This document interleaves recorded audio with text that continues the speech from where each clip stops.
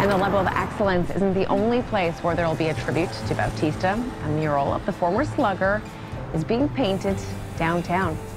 People see a mural like this and they feel a sense of pride for the city. Just like when they put on a jersey. As much as it's just a moment and it's just a picture and it's just baseball and it's just this and that, it's who we are. I think art is completely embedded in this part of the city, and it's always been that way. It makes me really appreciative that a company as big as the Blue Jays would want to do a mural and have a Toronto artist do it.